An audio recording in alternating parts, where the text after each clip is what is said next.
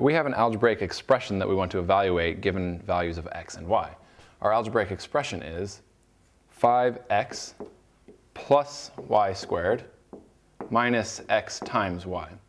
Our values of x are x equals 4 and y equals 3. So we just need to plug in these values for x and y respectively and see what our final answer is.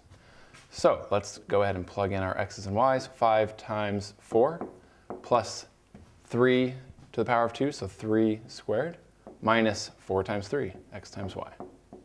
Great. So now we can just use order of operations, find these three terms individually, and then add and subtract them in that way. So 5 times 4 is 20.